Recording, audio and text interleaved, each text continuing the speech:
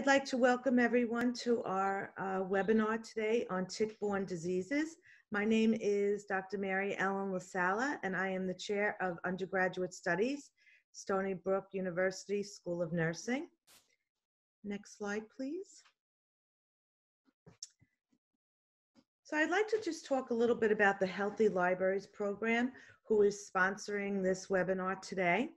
Stony Brook Medicine's Health Libraries Program, we also call ourselves HELP, is a partnership with the Public Libraries of Suffolk County, the Suffolk Cooperative Library System Outreach Services Department, and is supported in part by the American Heart Association of Long Island. The program is an interdisciplinary team of public health, nursing, and social work students whose aim is to provide evidence-based health information, screening, and case management to a diverse community of patrons in the public library setting. Another aim is to refer patrons to promote access to appropriate health and social services programs locally that will address their health and social support needs.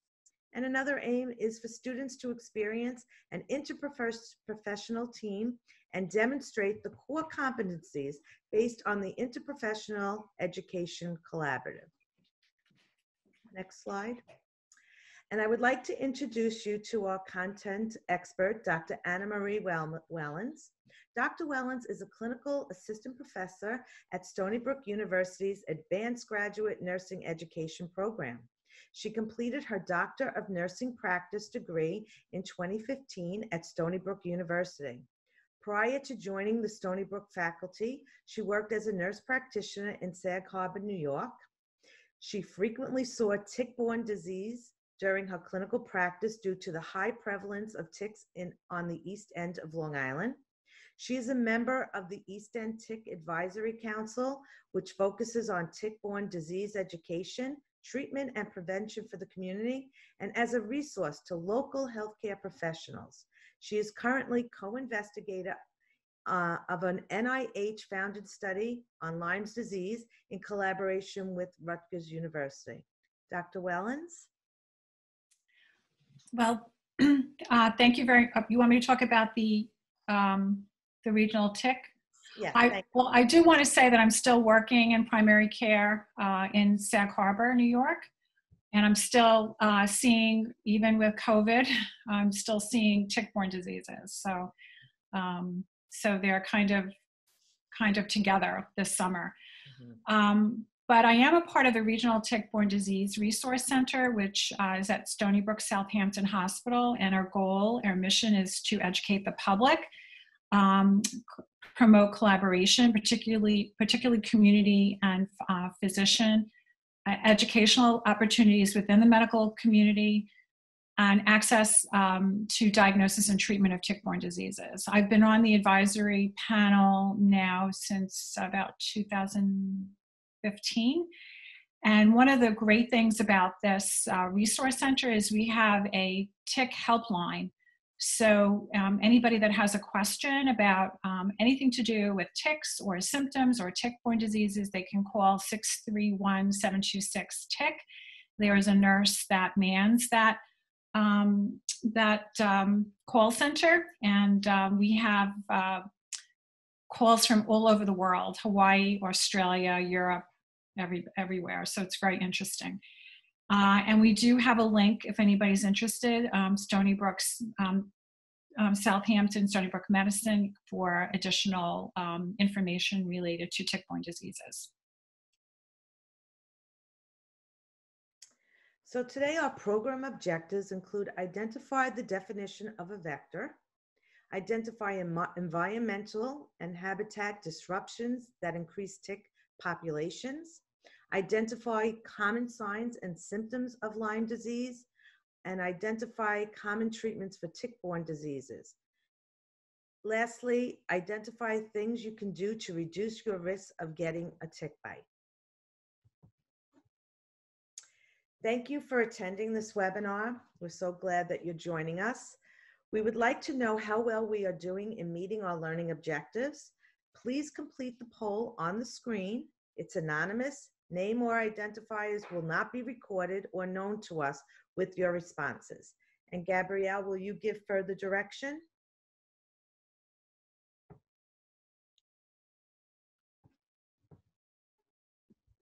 So I'm trying to launch the poll now. Okay. Let's see. Okay. So the poll should be on your screen, and the answers are completely anonymous. If you could just answer the questions to the best of your ability.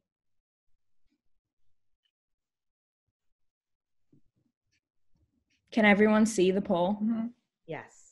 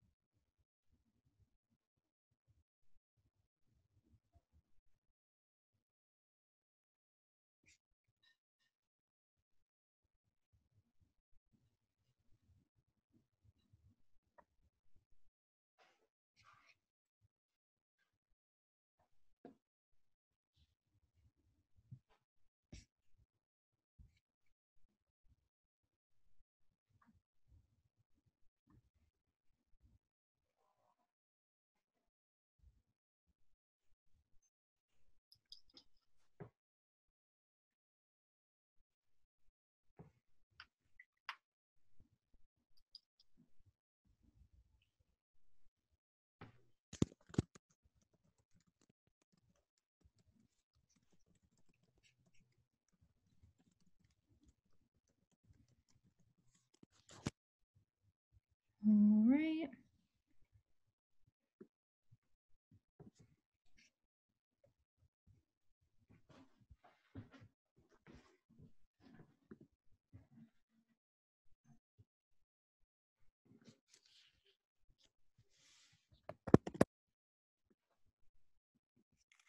Oops.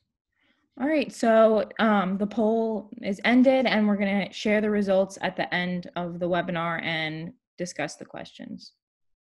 Thank you.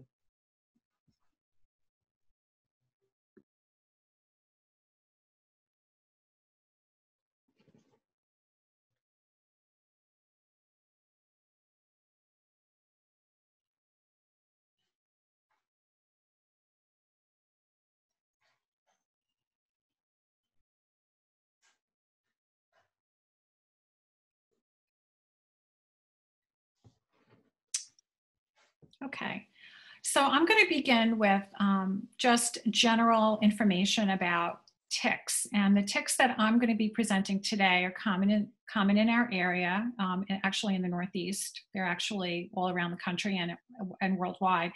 But these are hard-bodied ticks. It makes them a little bit different than from other insects. But the life cycle is the same for all the different types of hard-bodied ticks. And we're going to talk about deer ticks, the Lone Star tick, and the dog tick. So what happens is ticks live for about 2 years as long as they get 3 blood meals. They hatch. They hatch in the spring. They can hatch all year round, but mostly in the spring.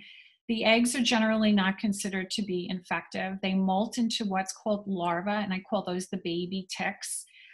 They're about the size of a piece of celery salt, so really, really tiny. And they like to feed on rodents, and particularly the white-footed mouse. The mouse is what harbors the spirochete that causes disease and other pathogens that cause tick-borne diseases. So once they feed, they sort of lay low for a while. They get in, if they're infected, they molt into what's called a nymph, and I call them the teenage ticks. And they need to feed again, because remember, they need a blood meal to progress to the next stage, a total of 3 blood meals. And they will again feed on rodents such as mice or the white-footed mouse, that's common in our area. Or they may feed on another mammal such as man or a dog or a cat or a horse. And when they, while they're feeding, if they're infected, they will transmit the disease. Finally, they will then lay low at the end of their 2-year cycle, and they will molt into an adult male and female. And the females are what lay the eggs. And for their last blood meal, they prefer deer. They're very large mammals, and that is their preferred feeding. That's the mammal that they prefer to feed on. And once they get that big, hefty blood meal is when the females will fall off the deer and then lay the eggs, and the cycle begins again. The next slide. And again, this is the black-legged ticks. These are Azotes scapularis. They're called black-legged or deer ticks. And again, I spoke about the different stages. Again, for the 2-year life cycle, you have the larvae that are first hatched from the eggs who molt into the nymphs, and then the adult male and female. So again, about a 2-year cycle. Like I said, the larvae are really tiny, very hard to see, the size of a piece of celery salt. The nymph is about the size of a poppy seed, and the adult male and female are about the size of a sesame seed. So again, very small, hard to see. Next slide.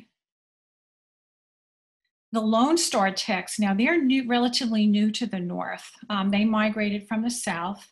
And again, they are the hard-bodied ticks, the same as life cycle as the Azotes scapularis or the deer tick that I talked about. You have the larva, the nymph, the adult male and female. The females are noted to with their white dot on their body.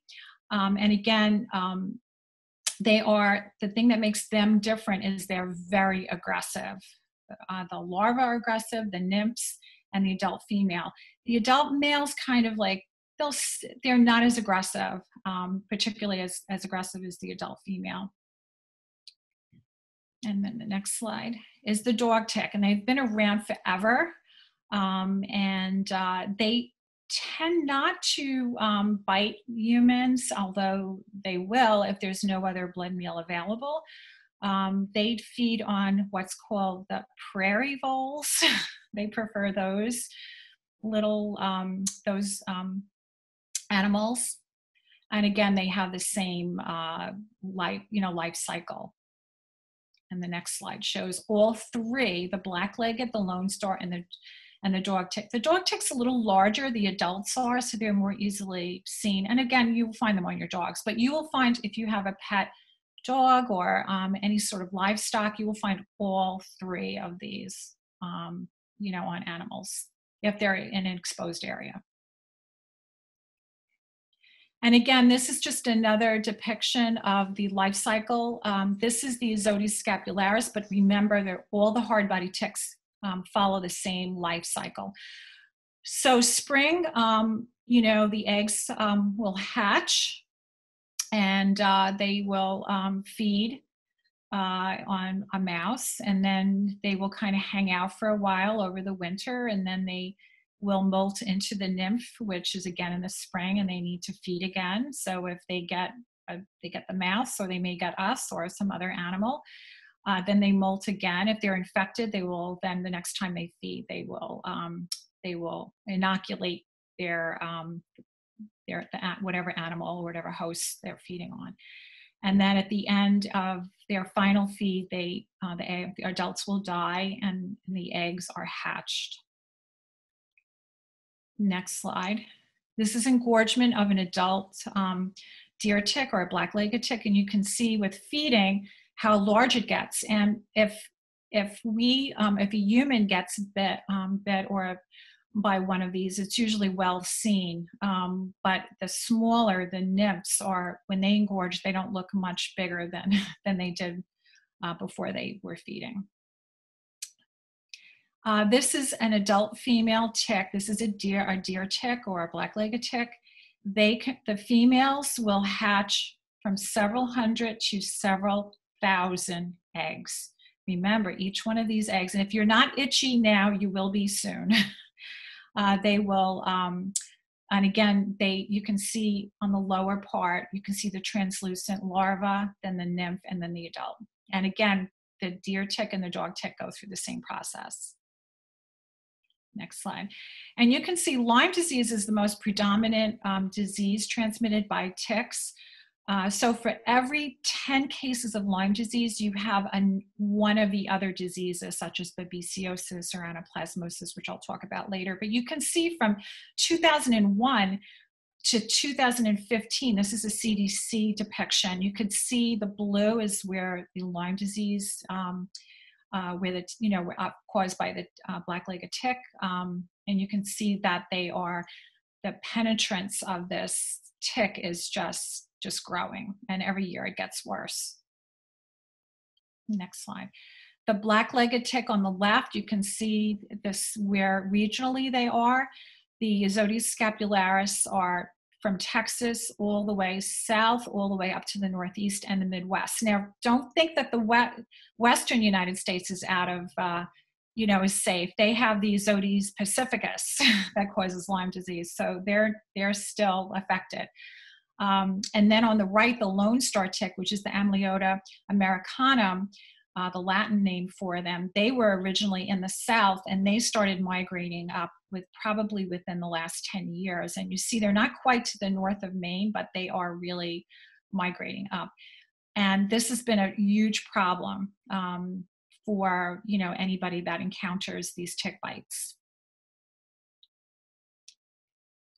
And the tick bites are not always noticed because they could be painless, and the ticks are very tiny. Like I have the poppy seed bagel, just to show you those are the size of the nymphs. And they also tend to bite behind the knees and in the armpit or in the groin. So a lot of times if they may be missed, and they could feed and then fall off, and without the individual knowing that they've been bitten. And then environmental factors are very important, and habitat is very important, because specifically in the Northeast where we live, it's believed that the Lone Star ticks have migrated up from the south with bird migrations, but it's a very complicated process when we look at environment and habitats, because we do have, even though it's very controversial, there are climate changes that are occurring, and this is also played into this. And then of course the factors in terms of the abundance of this white-footed mouse, which is a rodent, and also chipmunks, who are very, very cute, but they also harbor pathogens. They also can have pathogens and other diseases that that the ticks will feed on, and then they can potentially get transmitted to humans or our mammals. On the next slide. And then so we have an overabundance of rodents, and then we have predators are reduced. So if you can recall, because, particularly if we look at Long Island, just basically the building and the building of homes and the urban, kind of like the semi-urban sprawl that has occurred, things like fox and, mountain lions, which are not endemic to, obviously, Long Island, but upstate New York, and again, birds of prey, basically have been either captured or hunted out, so they're not around. Now, a predator is not going to eat every single mouse, because remember, the rodents carry the disease, but the presence of a predator in an area keeps the mice and the rodents at bay. It kind of keeps them in their nests. They don't tend to wander as much, even though, let's say, we do have fox on Long Island. They are coming back, which is a good thing. But a fox in a several mile area the mice know that fox is there. So they don't tend to wander as much. They kind of stay put. So that's a huge issue as well, not having the predators. And the next slide. And now we have the deer. And you can see this is a juvenile deer, female. And you can see on the ears, you see all those like swollen grape-like structures. Those are feeding adult ticks, females mostly. And there can be thousands of them on the deer. We have more deer, although if the deer wasn't here, they would find another animal or mammal to feed on, but the deer are plentiful. And one of the reasons that deer are plentiful is we used to hunt 100 years ago, we hunted deer. And also we were more agricultural as well. And that shifted to the Midwest in terms of farming. And then the hardwood forests populated the Northeast. And then we had all this building where we tore down the forests. And then their habitat is now disrupted. And also the farms now have like 9-foot fences, which were previously not, they weren't allowed to have that height and to keep the deer out because obviously they were eating the crops, which is a problem. So they're constantly getting pushed out of their small wooded, like we call them chaparrals. And now they're in where are they? They're in our front lawns in our backyard, and they're right next to us. And we see them walking down Main Street everywhere. And a problem, there's so many of them, they're being displaced. They are obviously causing issues with traffic, accidents and things like that. So, and they're a nuisance for anybody that wants to have any sort of garden as well. The deer are very good at reproducing and eating. Those are the two good things the deer are good for, very good for. They're cute, but there are way, way too many of them. Next slide. And just one thing, this is the disruption of the habitat. So you see you have all these like little hardwood chaparrals that are being torn down to put in a home that maybe somebody will spend a couple of weekends in the summer, or just like huge swaths of properties just being torn down in terms of the habitats. And that disrupts the deer and other animals as well, just not the deer. And when I think of the deer as they're the transporter of ticks. I think of them as a giant like cruise ship carrying ticks. So whenever you see a deer in your driveway or on your lawn, they're sleeping at night, the ticks are falling off and the females are laying eggs. And then you have those thousands of eggs that are being hatched on your front lawn, backyard, and all around us. Next slide. So just to get back to a little bit of science, a vector is an organism, typically a biting insect or what here is tick, that will transmit a disease from one parasite or a parasite from one animal to another. So they become infected when they feed on an infected mouse or another rodent. And then they will transmit that disease when they're feeding on the next animal. And if it's us, we're human, and we can become infected. And again, dogs and horses are also infected. And the reservoir is an animal such as a rodent where the infectious agent normally lives and multiplies. They don't seem to be affected by it. They have an immune system. And this is something that really needs to be studied more, how they keep the infection at bay without getting sick. But the reservoir typically harbors the infection without any injury to itself. Next slide. And we're the host, and also the deer are the host as well. Now we don't know how, obviously we can't interview the deer to find out if they have a headache or a fever, but they seem to do okay. They are a reservoir, though. We talked about a host as an animal or that in which a parasite, bacteria, virus lives. They are the reservoir for a disease called auriculosis, which I will talk about later. But we are, as humans, are inadvertent hosts. Particularly the adult ticks prefer not to feed on us. They prefer the deer. It's their preferential host because they can get a nice big fat blood meal. And the better their blood meal, the more eggs the female will lay. Next slide. And here we have an adult tick on the right, and you can see them perched on a blade of grass. This is what's called questing. You can see their back legs. They're an arthropod, and they're holding on to the blade of grass with their back legs, and their front kind of arms are stretched out. They are what's called questing, and what happens is they can sense carbon dioxide, heat, and vibration. So if we're walking by and they need a blood meal, they'll attach to us or a horse or a deer. And that's called questing. So they will climb up on the blade of grass, wait for somebody to come by or something, and they need humidity to survive. They do not live in the hot sand at the beach. You will not get bit by a tick. You'll get bit by something else at the beach, but not by a tick. But they are in the dunes or any place that's shaded and where there's moisture. They need the moisture to survive. On the left, you can see the bicycle, and I use this picture just to depict, this is where the ticks are. If the deer or have gone through this area, they lay the eggs down, and then the ticks are now in that area, and they will molt from the larva to the nymph to the adult.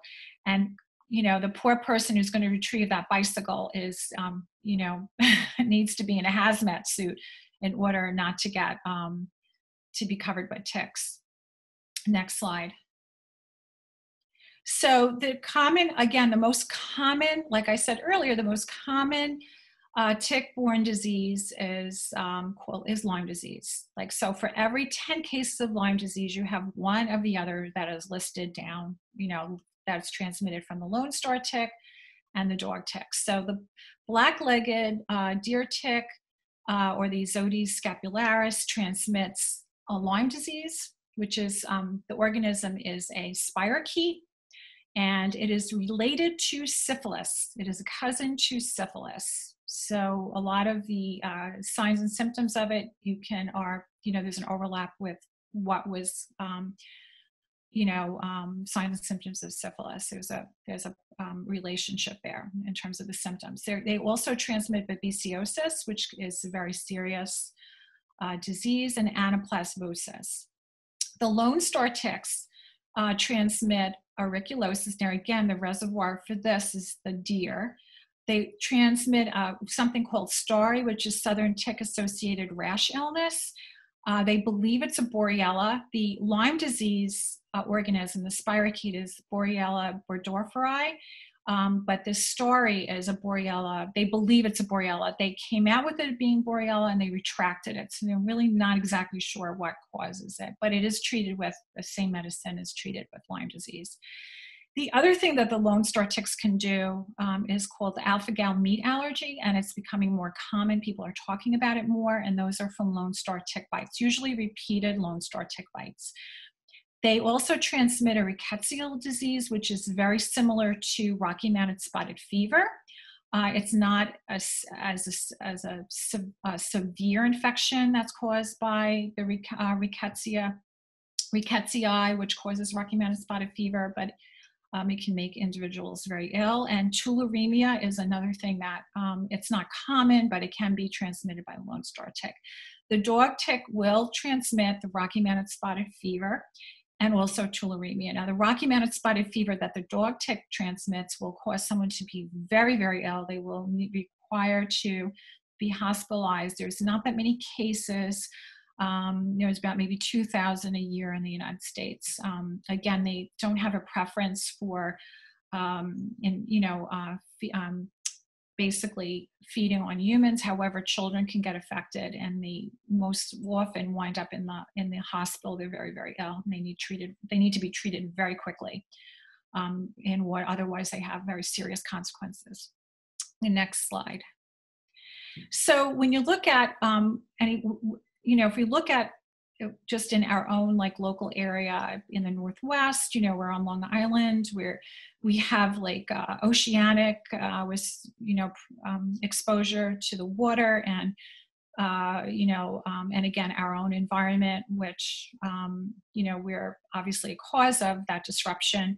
So we're in what's considered an endemic area. So we're exposed by ticks, even if we're inside our house. If we have to walk out to our driveway and there's any sort of grass or any sort of vegetation, we're exposed to potentially ticks.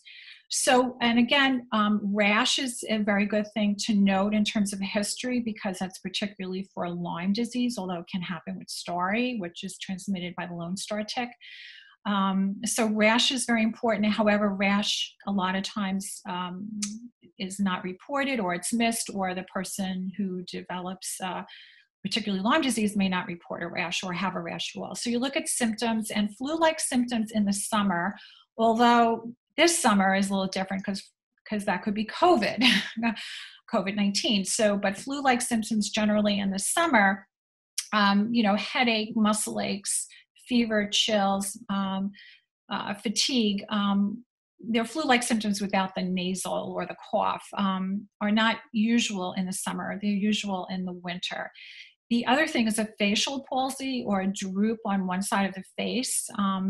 That is also, again, those are part of the cranial nerve system, and Lyme disease particularly can cause that, and that's significant, and that's a clue that that if somebody has like that facial palsy, that they could have Lyme disease. Labs and diagnostics are very tricky. We do have a tick panel that we can order on patients. We can test all the diseases except Lyme disease does not show up in the blood early on.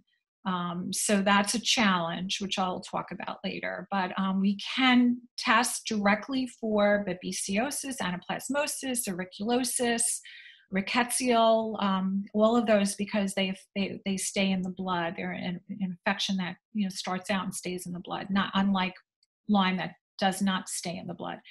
We can also do a parasite smear for babesiosis, and we can actually see the red blood cells we can see that the parasite is in them. So that can be very helpful. And then of course, early treatment is very important, identifying the signs and symptoms and getting treatment early. And then again, very important to reduce further future exposure, to really to mitigate things that can be done that may be inconvenient, but are very important, particularly if you live in an endemic area like Long Island. So Lyme disease, there's estimated 300 cases a year. This is a low count because these are confirmed by blood tests. And again, basically, Lyme disease is usually diagnosed by, by symptoms and the presence of a rash, because there is really no early blood test. It can't be cultured out. If it can be, it's a very short window where the spirochete stays in the blood. And it's estimated that 40 to 60% of adult ticks, the black-legged tick, is infected, and about 20% of the nymphs are infected. So when those nymphs or the larvae are feeding on the mouse, not every single mouse is infected, not every single chipmunk or other rodents or birds can also carry these diseases. They're not all infected, but if they are, this is testing that's done by the Department of Health. They drag for ticks, periodically, and they test the infection rates. So the nymphs are active right now, spring and summer, but the adults continue to be active all year. Particularly if temperatures are above freezing, they will start coming out of, they don't die in a really hard freeze, and they need humid conditions. So otherwise they will dry up and die. The next slide. So the chances of getting Lyme disease, which is again the most common tick-borne disease, is if they're feeding for greater than 24 hours. And the tick mouth part is anchored it cements itself into the skin, so it really gets in there.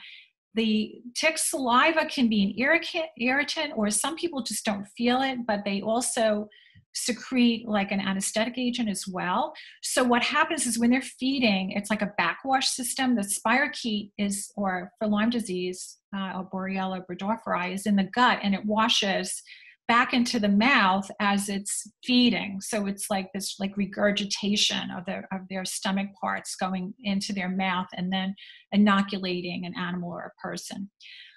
We're only seeing, the CDC says the bullseye rash is present like 70 to 80%. We're only seeing less than half of patients that have Lyme disease with the rash. Sometimes they don't realize they have a rash, or it's an atypical rash that they discount, but we're not seeing bullseye rashes consistently, and it may be because people are getting infected over again. So the subsequent infections, maybe they're not mounting a rash. But flu-like symptoms, joint muscle aches, fever, chills, headache, neck pain, fatigue, mental cloudiness, what they call typically a brain fog, and this facial palsy where they have a droop on one side of their face, or any sort of visual changes should point to a tick-borne disease. The next slide. So again, there is a diagnostic test, but it's a 2-tier antibody test, or they call the ELISA Western blot. And that is only if, that will come positive if someone missed where they didn't know they had Lyme, or they disregarded the symptoms, because the symptoms are elusive. You're not feeling well, you're sleepy, you're fatigued. It could be for 100 different reasons, because you don't always have the full-blown symptoms that are listed under Lyme disease. So if it was missed in a month, you will see positive antibodies. If it's treated early, which is what we want, you will not see any antibodies mount. So if the person got antibiotics early, a month later, they're not going to have any antibodies, which is what we want. So based on symptoms, or what we call empiric treatment, we will prescribe doxycycline for 14 to 28 days, based on history, based on rash, based on a known tick bite, although we don't go for that because did you get bit by a tick? Well, I don't know. Well, if you're here living on Long Island, you are in an endemic area, so your chances are very high that you could have gotten bit by a tick. So the doxy is good. It's not given for children under 8 years old. It is, however, very important for children. For Rocky Mountain spotted fever, only doxy will work, but it's a short course, so it's safe for children. But for long courses, it's not recommended because they're tooth staining.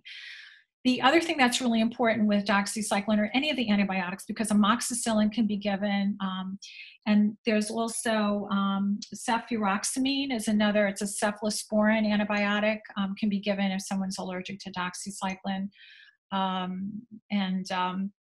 as well. But it's very, very important that individuals that are put on antibiotics finish the antibiotics. What I see in practice, and other providers do as well, is that somebody comes in, they have some symptoms, they may have mount a rash, they're put on doxycycline for 14 days, we'll do a telephone call. I only had the rash, I'm feeling better. I only took it for 3 or 4 days, I'm feeling better, I don't need it. No, those are the individuals that will wind up having possibly long-term sequelae or complications of Lyme disease if they do not finish the course. So it's so important. And what, we can extrapolate information from other conditions that we give antibiotics for, and we know from that patients, about 50% of patients do not finish their course or do not take their medicines as they're prescribed. So it's very, very important. This is a real drive home message that individuals have to take their medicine complete. And if they have problems, that they need to call their provider. This is the 2-tier test I was talking about. So the initial test for Lyme disease, if it's positive or equivocal, then it goes to the Western blot. And the Western blot looks at bands. I look at IgM and IgG. Which are antibodies, they're proteins, we look for the signature proteins for Lyme disease. But again, if someone's treated early, this would be negative. The next slide. This is a typical EM rash, or a bullseye rash. You can see EM is erythema migrans, but you can see here, this is very, very classic. But remember, not all rashes appear this way. But you can see the red, and then the clearing, and then another expanding rash around the area of clearing. The next, and then again, this is a very light rash. You can hardly see it. You have to really look at the light. You need really good lighting for this. And then the next slide. Again, this photograph is from a student that I had whose daughter got bit by a tick and was misdiagnosed as an infected mosquito bite, and she had Lyme disease. Next slide. And then, so Lyme, you have early infection, you could get you could have signs and symptoms 3 to 30 days after exposure. So real long incubation period. Rash, flu-like symptoms. If it's not treated right away or recognized, it can go on to cause joint pain, arthritis, headache, fatigue, and they can be neurological and cardiac involvement. And then late stage 3 is persistent months to years. They have really chronic condition, chronic symptoms. The Lyme organism, or the spirochete, stays in the blood for a very short period of time. It likes to go into collagen-rich tissue, which is the neurological system, the spinal column, and the heart. They love, the spirochete loves, and the joints as well, and skin. That's where you get the rash. Next slide. And this is a Lyme knee, and you can see the swelling. So this person missed the early onset of Lyme disease, and now they have a swollen knee. and they will require treatment. Next slide. And then there's something called there's a certain subgroup of patients that they get treated. They get treated for Lyme early in the course. Hopefully they completed all their antibiotics, although that hasn't been studied. But there's a theory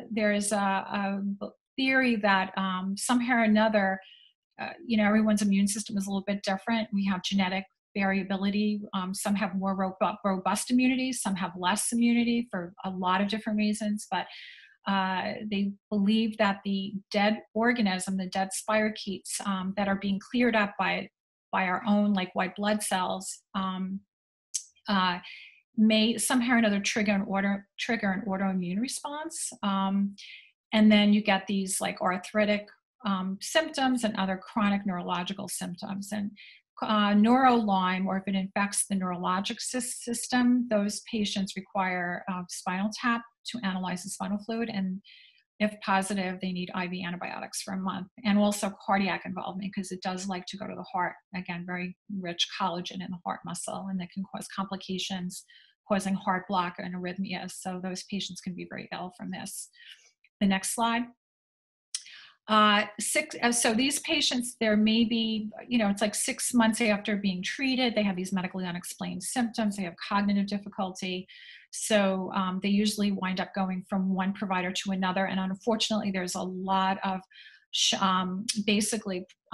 people that put out a shingle and they put you on a lighted table, or they give you shark oil, or other treatments that are not evidence-based, not scientific, because these patients are desperate for help. The next slide. Now, babesiosis is also increasing, and you can see the red blood cells on the left. Those are called Maltese crosses in the red blood cells, signature for babesiosis, which is a parasite similar to malaria. Usually if somebody has babesiosis, now interestingly, children generally do not get babesiosis unless they're immunocompromised. They somehow or another clear really, really well, and their livers work much better than adults. And if an adult is drinking alcohol, quite a bit of it, they will have more problems with babesiosis. So alcohol intake does affect the ability of the body to fight babesiosis. But severe symptoms, these are more than a Lyme presentation. Severe headache, severe fever, and then you can tell right away if there's babesiosis. And a lot of times just regular blood counts, will have abnormalities. And it's treated with something different. One of the things that's really important is all the tick-borne diseases pretty much are treated with doxycycline.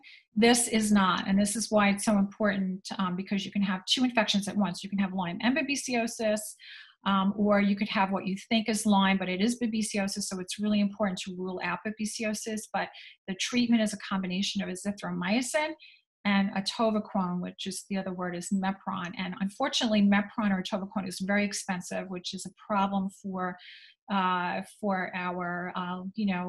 field workers, landscapers, if they don't have insurance. Next slide. I put auriculosis and anaplasmosis together because their symptoms are similar. They're from two different tick. One is the auriculosis is the Lone Star tick, and anaplasmosis is the deer tick. They stay in the blood, so again, you can culture it, which is really good. Anaplasmosis infects the monocytes, and auriculosis affects the granulocytes, so they're in the blood.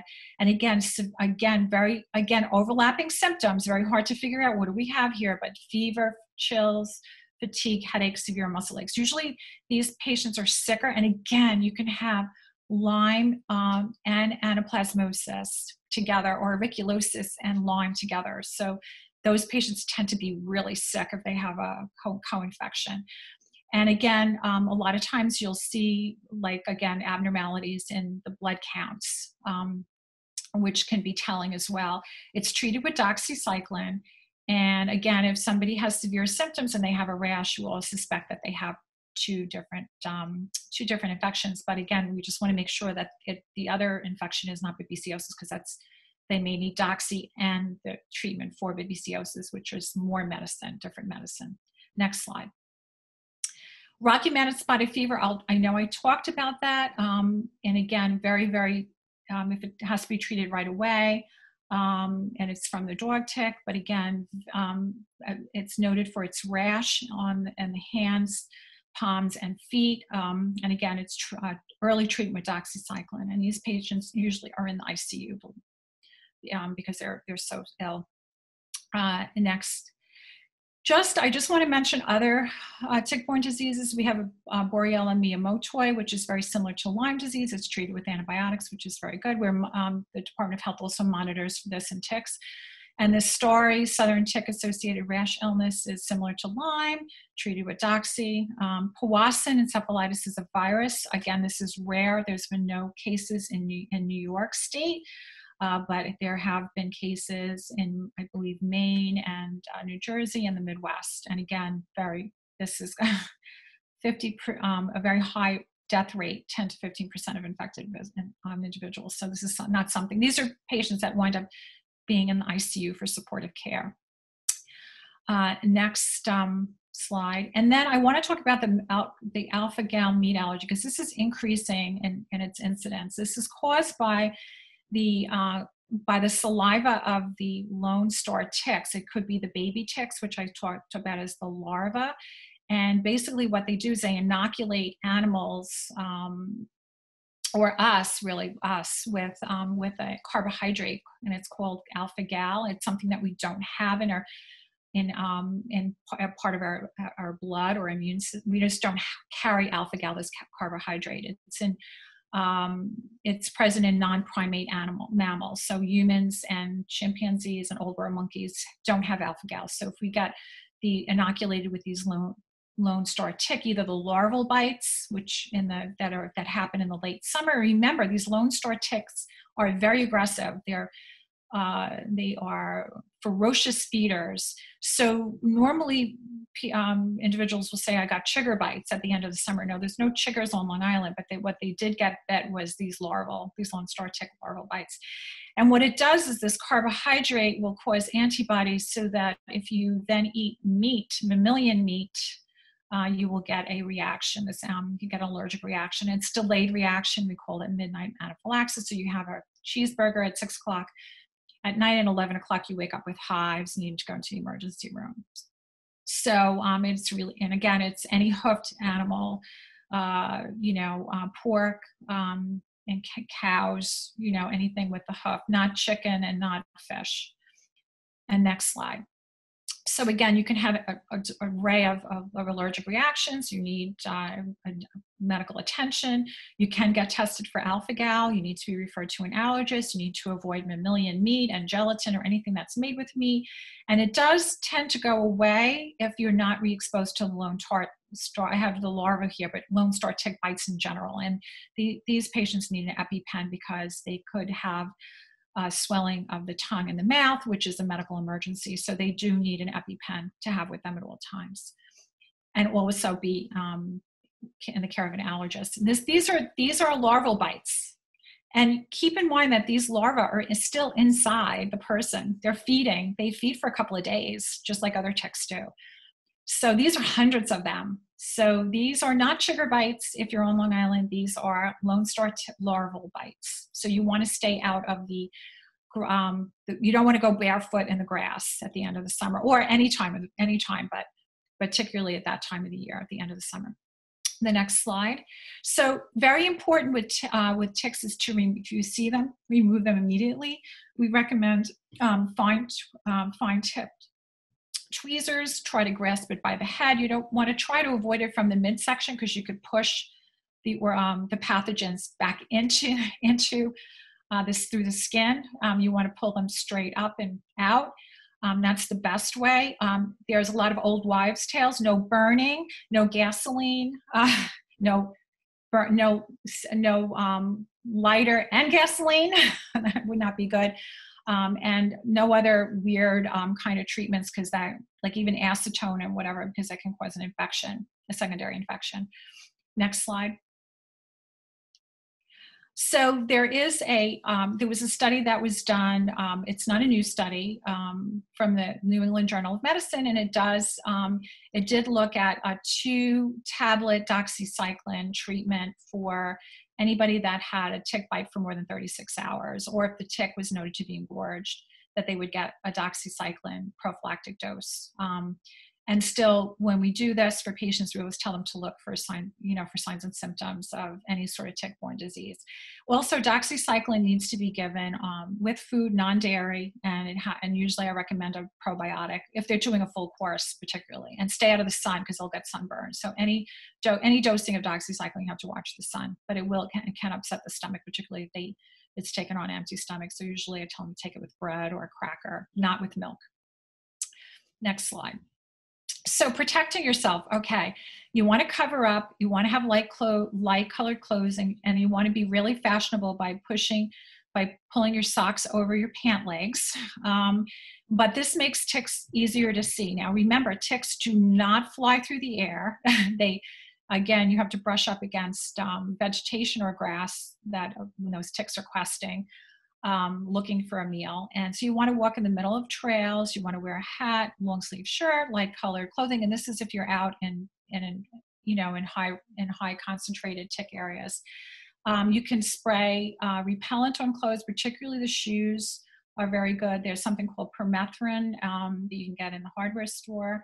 And you can spray your shoes once a month out in the driveway. You can also spray your clothing out, outside. You don't want to be doing it indoors because it is a pesticide. It does dry. It does not absorb onto the skin, but it will kill ticks that will attach to your clothing or your shoes. No bare feet. So these are things that are very helpful, particularly for people that are outside a lot. And again, children are high risk exposure. And retired individuals because they tend to be out in the garden. So they tend to have the most exposure. Next slide. And this is a 4-poster program. This has been shown to be, remember I talked about the deer are the carriers of the ticks. So this has been successful in the areas that they used it. They have these corn feeders. So when the deer want their corn, they will put their heads through rollers that are coated with permethrin.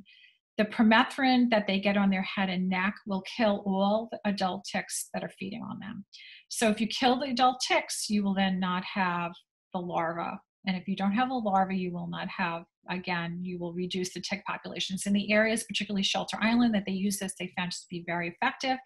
However, it is expensive to maintain, but it is definitely something that has worked. Next slide.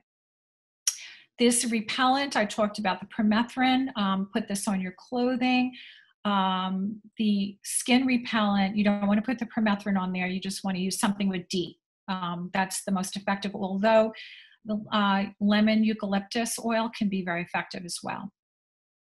Next slide. And again, now the repellents give you the time for reapplying, like 4 to 6 hours. So definitely read the instructions for reapplying on your skin. And again, very important, repellent, cover up, permethrin, which is you put in your shoes and your clothing. And a lot of the camping supplies and clothing now come with permethrin embedded into tents and knapsacks. So that's happening more and more. The best thing to do is if you're outside at the end of the day, when you're done with your activities, get into the house, go immediately into the shower. While you're in the shower, put your clothing in the dryer before you wash them. Remember, the ticks can survive a washing machine cycle, but they will not survive 20 minutes of high heat on a dryer. They will die, they desiccate, they just will shrivel up and die. And while you're in the shower, whatever is crawling on you will get washed off, and then you can do your daily tick check. The things that are helpful for people that are outside is double-sided tape. If you have boots, you can put that at the end of your pants and where your boots meet, because the tape traps the ticks. They won't go anywhere. Lint rollers when you come in, because that'll pick up the ticks and they won't then go onto your skin. And again, no flip-flops. And then in terms of pets, oral medication, frontline, remember they can still carry them into the house, keep them off furniture and bed. They can get sick as well, particularly with Lyme disease. So you need to be careful with your pets. And next slide.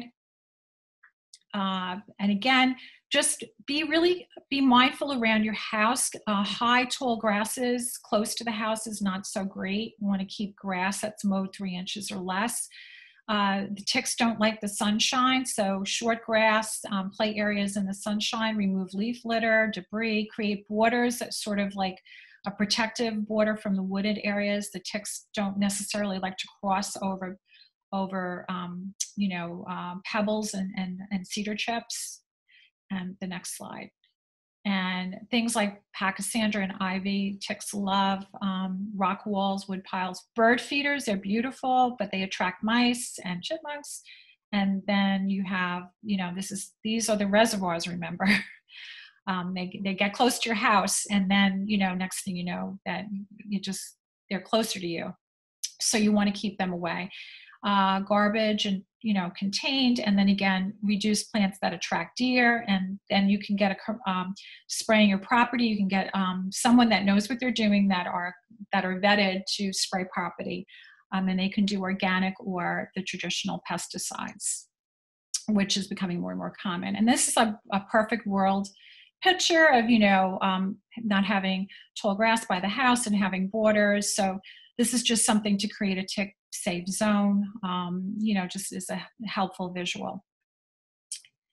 And a future vaccine for Lyme disease, there is trials that are underway. There was a Lyme disease vaccine a number of years ago, but it proved to be ineffective. It didn't have longevity. So basically, you're looking at blocking the ability of ticks to feed with a vaccine, but it will only help with Lyme disease, not with the other tick-borne diseases. And the next slide. And again, the CDC is a great resource for information. So I recommend between that and the Lyme Disease Resource Center. And I'm open to questions. Yeah, so thank you everyone for attending this webinar. We're going to do another post survey, post poll. I'm going to launch it now, and it's again anonymous, and it's just to see how well we are doing in meeting the learning objectives. So I'm going to launch the second poll. So if you could just complete this poll as well.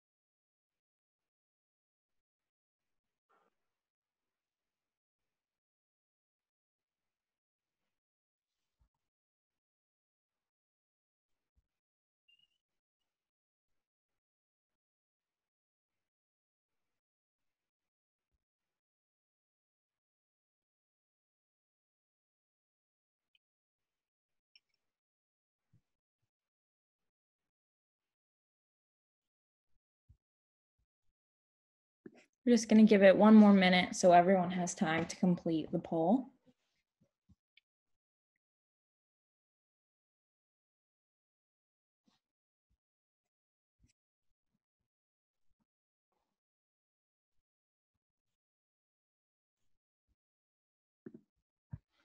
All right, and just to go through the poll answers, was that based on what you know based on what you know a vector is, what is the best answer? That would be tick. Select the reason why there are more ticks on Long Island. This could be because there's too many deer. It is false that Lyme's disease is the only tick-borne disease. And some common symptoms of Lyme disease is the rash, fever, muscle aches, and fatigue. Runny nose and a cough aren't common symptoms of Lyme's disease. It is also false that if a person gets Lyme's disease, it'll eventually go away on its own. And the common strategy to prevent or reduce exposure to ticks, and the examples given are wearing a hat. You shouldn't wear short sleeves or shorts when you're going into a tick populated area, like going hiking. You should wear long sleeves and long pants. You shouldn't wear dark colors. Lighter colors are better so that you can see the ticks. And you should always wear closed-toed shoes. So it's not recommended to wear sandals. And so, yeah, if you have any questions, we can now refer to Dr. Wellins to answer these questions. Someone asked, what do you mean by aggressive? And I think this is when you were talking about the female ticks. Lone Star. Yeah, the Lone Star tick nymphs, the larvae of the nymphs and the females, the adult females are very aggressive. They're called hunters, and they will travel longer distances than the black-legged deer ticks will. They also can, because I guess they're from the south, they can tolerate less humidity. They don't need to rehydrate as often as the black-legged deer ticks are. They're very, very aggressive. They're called hunters. They will travel further to get a meal. Does anyone else have any more questions? Some questions that we were wondering is if any of the participants thought there was anything missing from the webinar, or was there anything else that you have questions about or would have liked us to discuss? So Dr. Wellins is here to answer any questions you all have. I have a question. So I live on the east end of Long Island, and I get my property sprayed with, the ingredients to help get rid of the ticks. And I have an organic solution that goes down to help kill the ticks. And you said in your presentation that organic pesticides are okay. Yeah, they have to be reapplied more frequently, and they can also get diluted with rain. Okay. So, and if you have a really good person who knows what they're doing, they're vetted, they're supposed to be, that they have a vetted firm, a vetted company. They're very, very knowledgeable, and they can discuss, depending on where you are, they'll advise you. But yeah, the organic is good, but you may have to reapply it more often. And he does come more often. Okay. All which right. I have questioned, and it smells delicious when he sprays it. They're probably essential oils. Yes. And even with the regular pesticide use, it does not affect, because they spray low to the ground. They're spraying the grass area. It doesn't affect pollinators. It doesn't affect bees or hummingbirds or anything else. So it's not like it's killing everything. It's just hopefully just killing the ticks. Great. Thank you.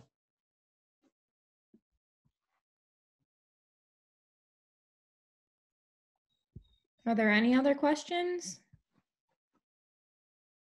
I have a question. If you have a tick bite that you're concerned about, and you do have blood testing done, how many times do you need to have that done to be certain that you don't have a tick-borne disease? Is one time enough, or should you follow up again a few months later if you're having some symptoms? What is kind of the guidance there? For Lyme is a little bit different than the other tick-borne diseases. The other, outside of Lyme, you can get an early test for that disease, so you know what you're dealing with.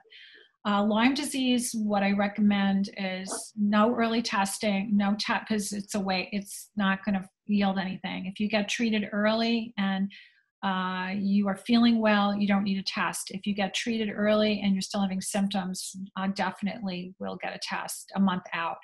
Or if you were treated late for whatever reason, I'll get a test. So because antibodies don't show up until 3 to 4 weeks after exposure. So it really depends on the specifics of the situation. Okay, thank you for that. You're welcome.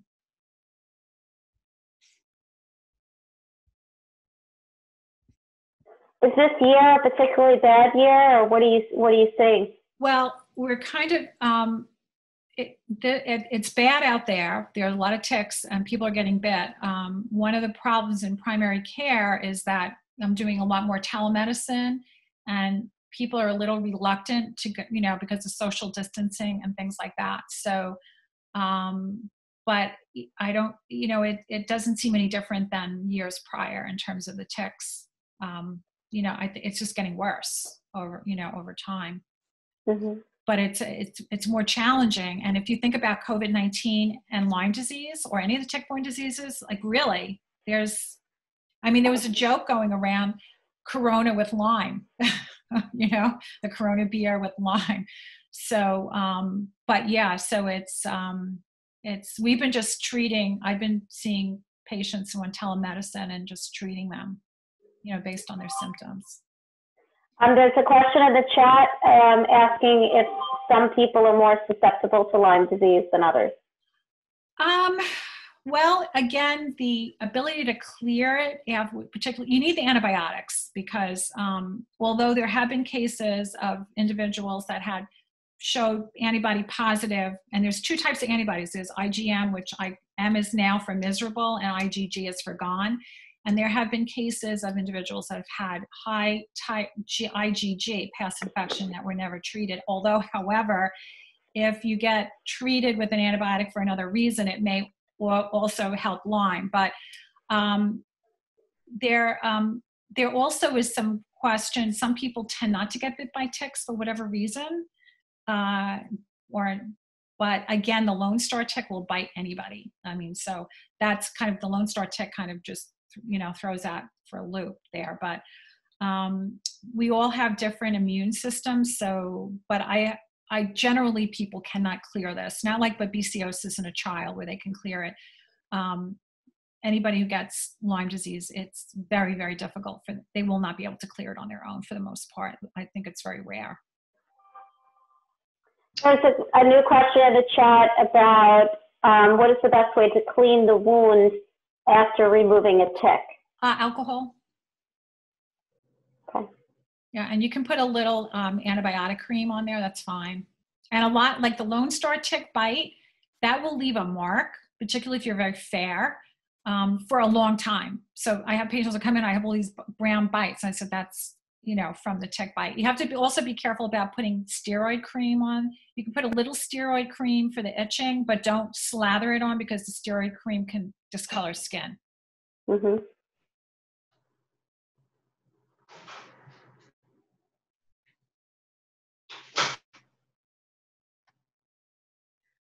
I have a couple questions. Can you hear me? Yep. Yeah.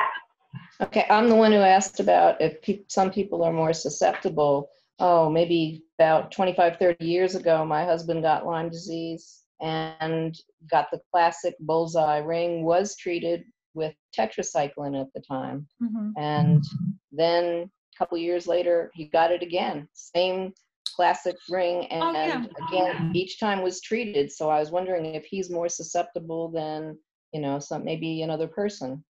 Well, it depends if he's outside and he's working, occupationally, you're more at risk if you work outside. Like that's why the landscapers and farmers and the migrant workers are real challenged because they usually don't have healthcare access.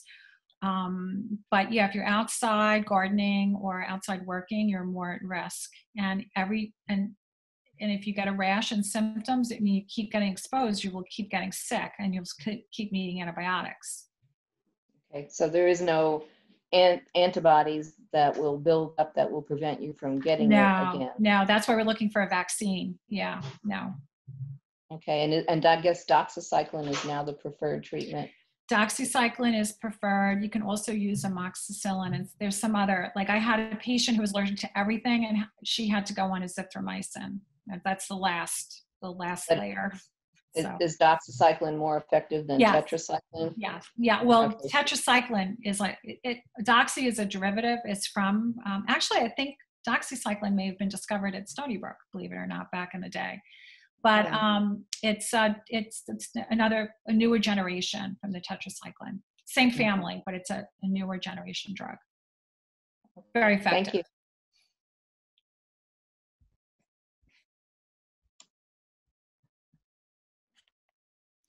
All right, we're a little bit over time, so if anyone has a few more questions now, please ask them. Otherwise, this will be the end of the webinar. And we would just like to thank Dr. Wellins again. Thank you so much for presenting all this information.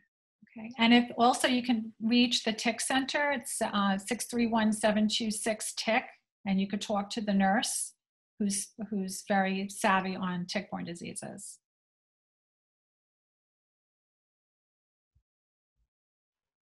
Thank you, Dr. Wellins. Thank you, Gabriella, and everyone who participated today. Thanks for having me. Cool. All right, thank you. Okay, bye.